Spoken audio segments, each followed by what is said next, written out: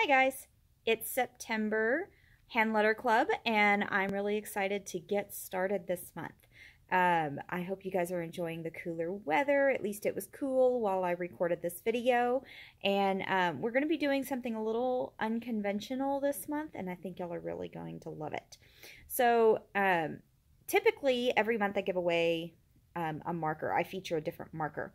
This month we are going to be doing more of a tool. It's less of a marker and more of a tool, but it writes like a marker. So this month, if you decided to get the marker of the month, you're going to get a watercolor brush like this. Or if you have your own, you could do this. You can also do this with a watercolor paintbrush.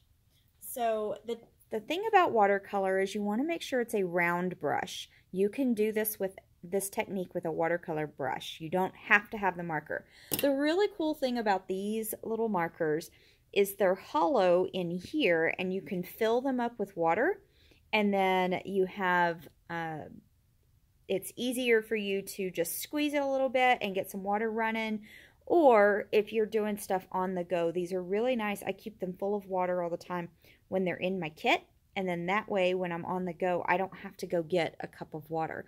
I can go straight into these. So we're going to be using these today.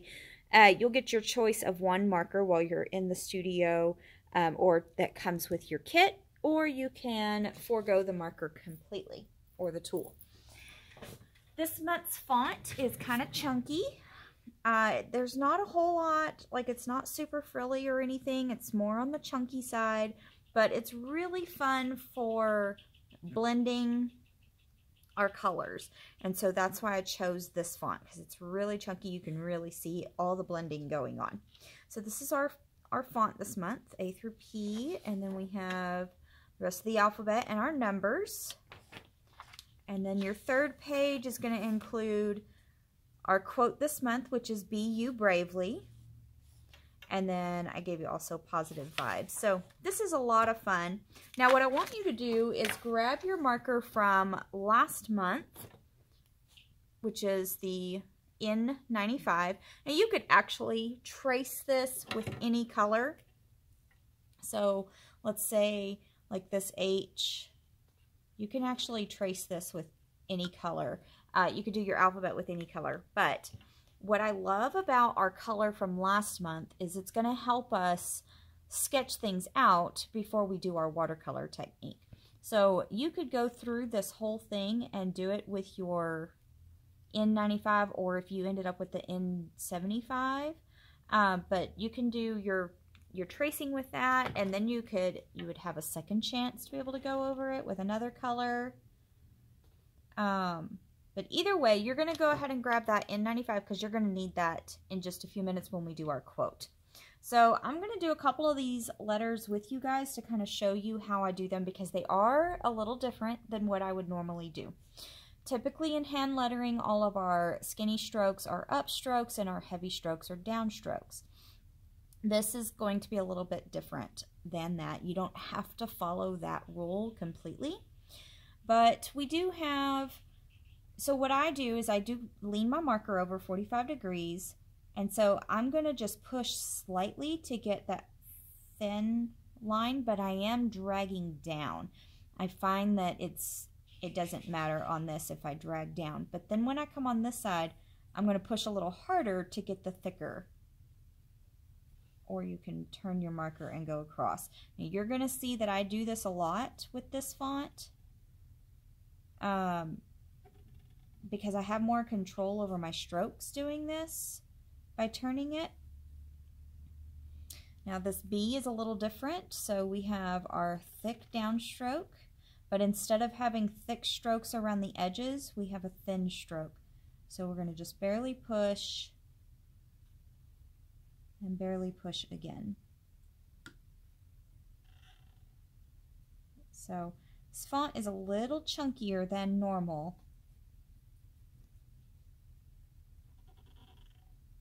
And sometimes I have to come in and thicken it up a little bit. Okay.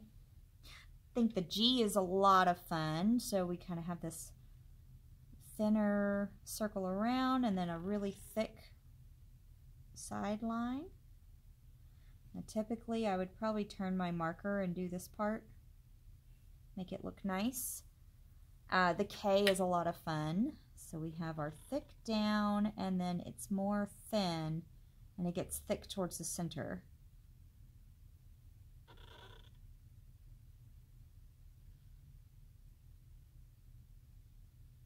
Okay, so a lot of fun. Some of them are kind of hard. These S's are hard. So you might print a few of these to practice with. See, even I'm having a little trouble with that one. I would practice this quite a bit before I would use it.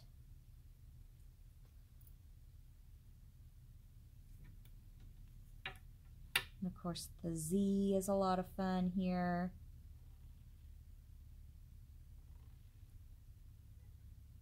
Okay, so now, so what I want you to do is just practice this font for a little while. Practice it on some scratch paper and such before you jump into our quote. And so if you need to pause the video right now, go ahead and do that before you jump into our quote. But this is our quote, is the Be You Bravely. And I would write this a few times just to get used to these strokes. But the great thing is when we do it in this really light color, even if we mess up, we can come in and fix it a little bit. We can come in and thicken lines. I tend to get this part kind of wobbly, and so you can thicken in some of those lines, and it's so light that you won't be able to see it under the watercolor. So that's the trick here that I'm going to be showing you guys, is that when you do your quotes for your watercolor, you can go ahead and sketch it out with this really light gray. You can go ahead and write the whole thing out. And so I added some flowers around here,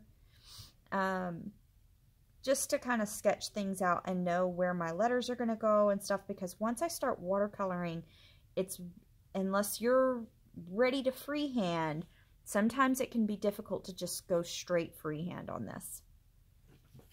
All right, so once you have your quote done like this, if you need to pause to do this, practice a couple of times before you get ready, you can totally do that.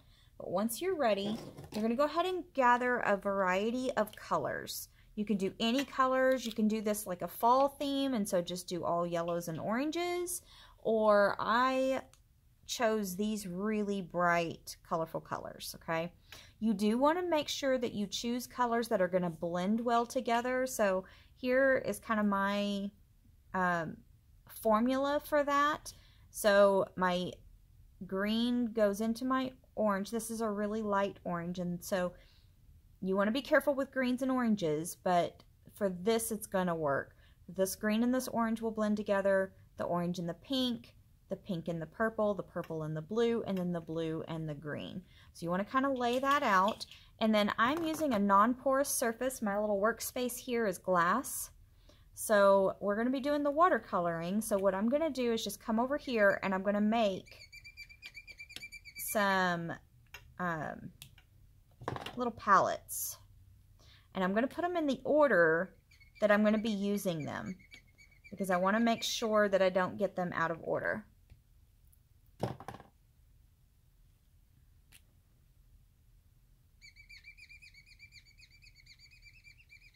I'm laying down a lot of color.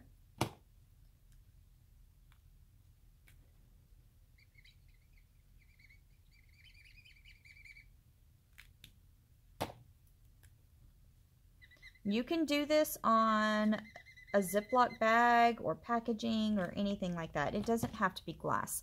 I love my mat from Tim Holtz. This is one of my favorite tools that I have at my disposal. This whole thing is glass, and so it's really nice that I can write on this. Everything comes off of it, all paint and everything comes off this surface, so I have it anytime I need it. Okay, now I'm going to grab my water brush. This is mine. It is a different color just because I already had it in my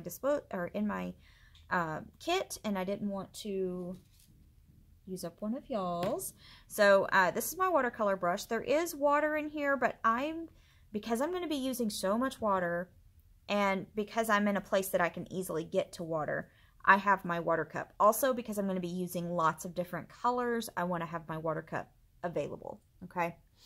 So let's go ahead and get started. I'm going to zoom in a little bit so y'all can see what I'm doing. Let me really zoom in there.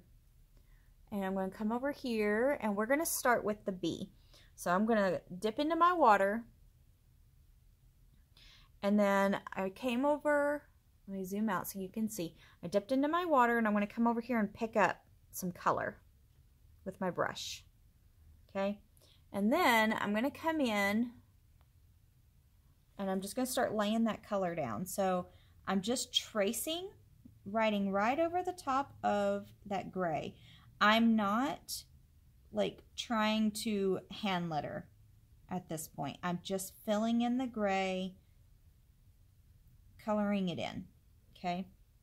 Pick up some more of that color, come around, and so each letter will be their own color.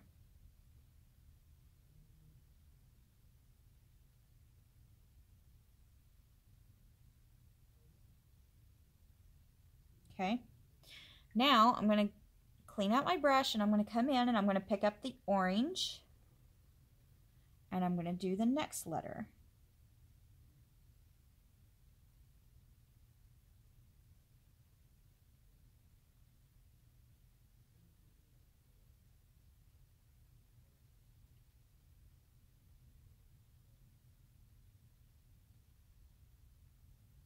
All right.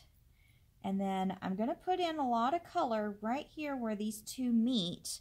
And then what I'm going to do is come in with my green, and I'm just going to slightly lead into that orange, and then I'm going to come in with the orange and slightly lead back into the green. Just a tiny bit. You don't want to go too far. If you mess up, you can just take a little bit of water and kind of move it around, let it really blend out and stuff. But that's how you get that from one color into the next. So we're going to do the same thing on this next one. So I'm going to jump into the pink.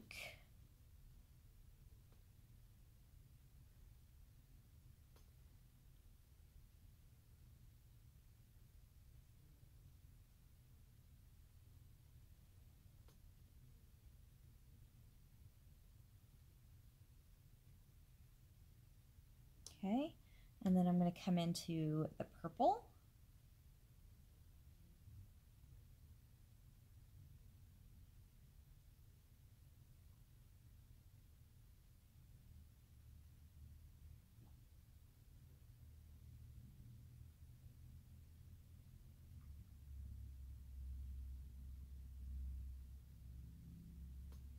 And then again, I'm going to come back, and I'm just going to slightly overlap these to where they start blending into each other.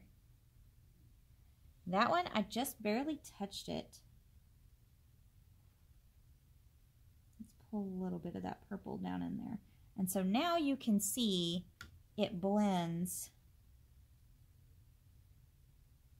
from the purple into the pink, or from the pink into the purple.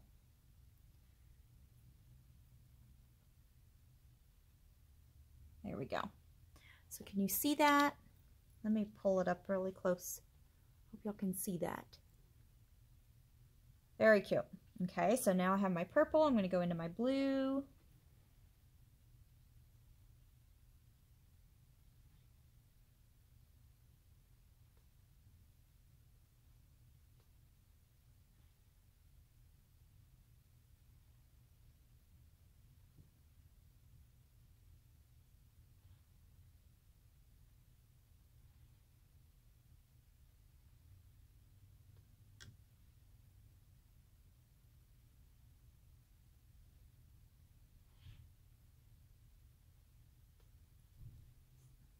All right, it's looking pretty good. And so now you can see with this purple and this blue blending that this side of the blue is really dark and this side is light, and it's starting to look really, really good. Okay, now I'm going to blend that out a little bit because I don't like how that looks. That looks better. All right, now after my blue, I'm going back into my green. Now, if you start running out of color, you can always add more.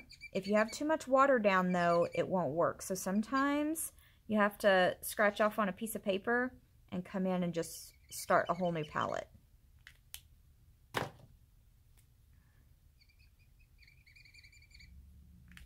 Okay, let's start with those.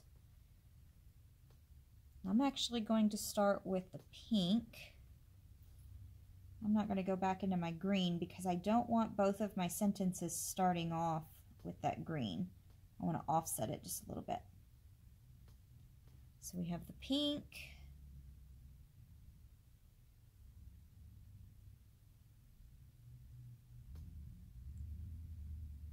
And the purple.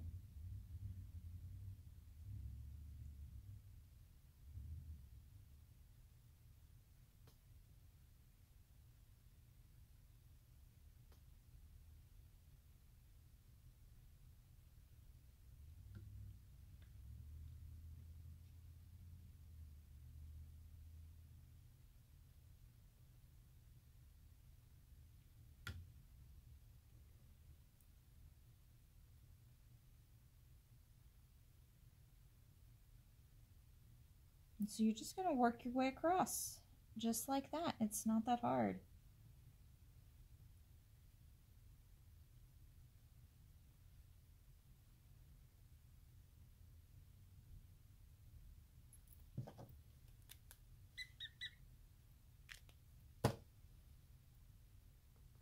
If you see too much of the gray coming behind it, just add some more color.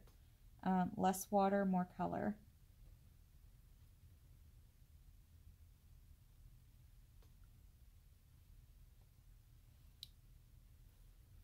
And now see, because I did not start my sentence off with, or my word off with the green, it kind of puts that blue is over here and then that green is over here. See how I did that?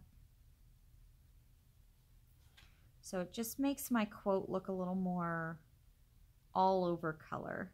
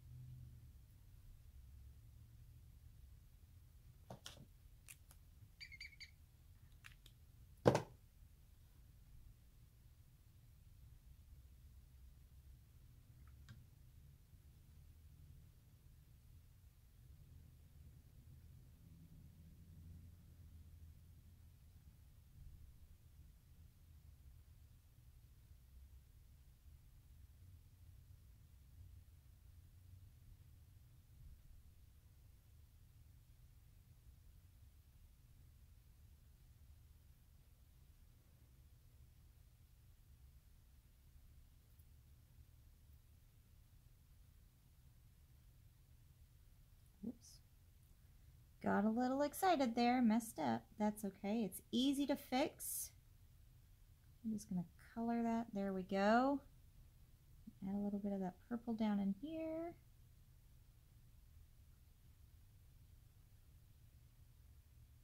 There we go.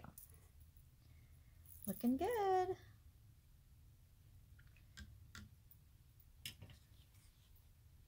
So there you go. You see how it just blends from one color into the next? It's so pretty.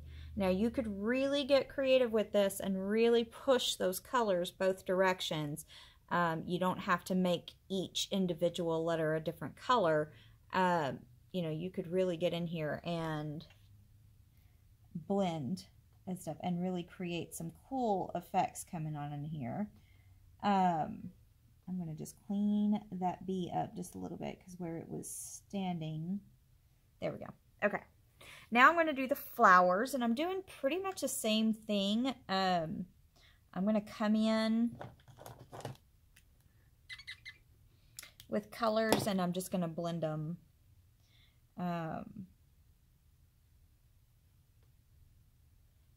So like I have my purple, and then I went right into my pink, and come into my orange,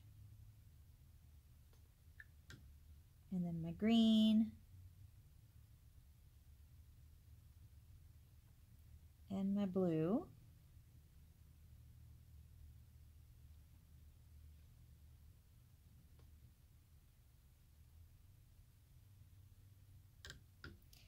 And then I think I'm going to give it a pink center. And so when I went around and I touched each one of those, it pushed a little bit of pink around. But I have these really cool watercolored flowers. So this one I'm going to do green, and blue, then the purple. Oops, lost power.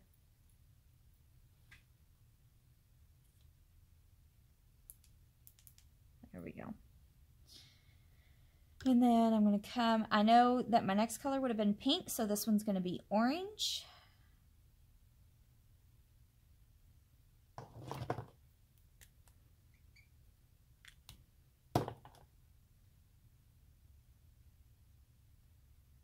And then I'm going to go ahead and do a pink center, pink and orange center. There we go. Let's do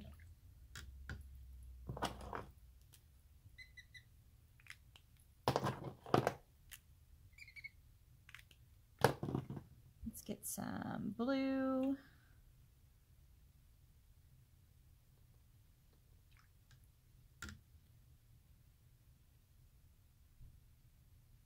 Purple.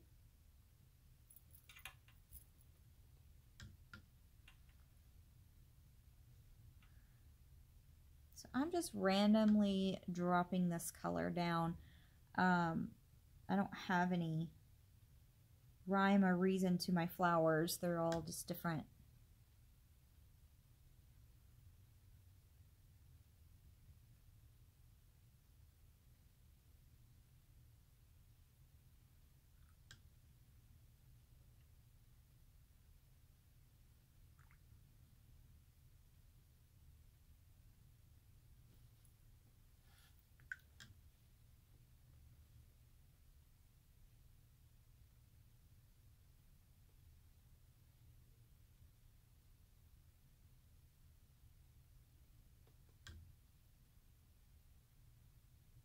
Oops, grabbed the wrong color.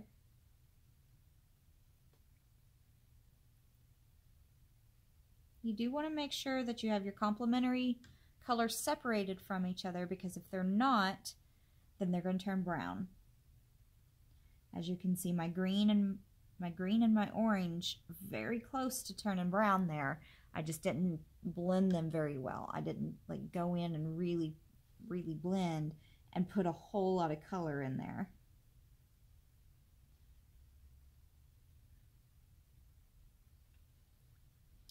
Last one.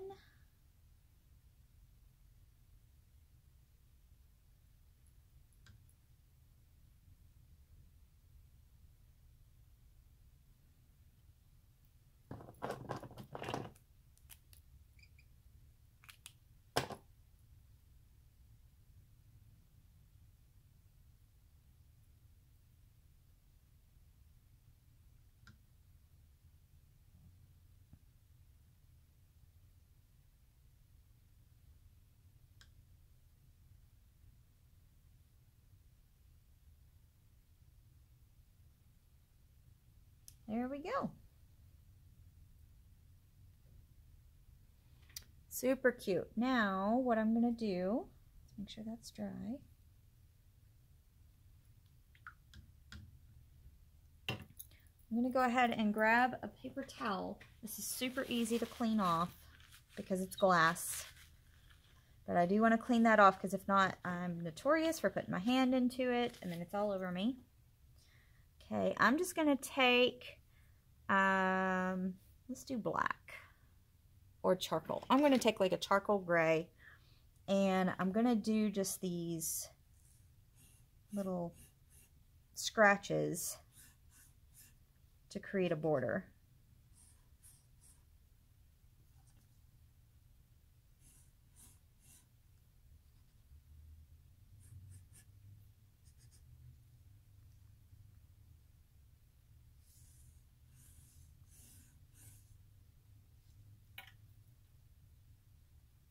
Cute. And that's it. That's your quote this month. So we have our, now that takes a little bit to dry, so don't go crazy and put your hand in it. But we have our font and our quote of this month. I hope you guys enjoyed that. I look forward to seeing all of the really cool, amazing blending that you're going to do with your watercolors and your fonts and stuff. So go back and look at some of the old fonts that I've given you and let's see, I challenge you to create something new this month with one of your older fonts with this technique. And please post in the group. If you're not part of the group yet, be sure to go to Facebook and search for hand lettering with Krista Marie Design. I will join the group and then I will approve you to be in it and you can post your work. We would love to see it. Thank you guys and I'll see y'all in October.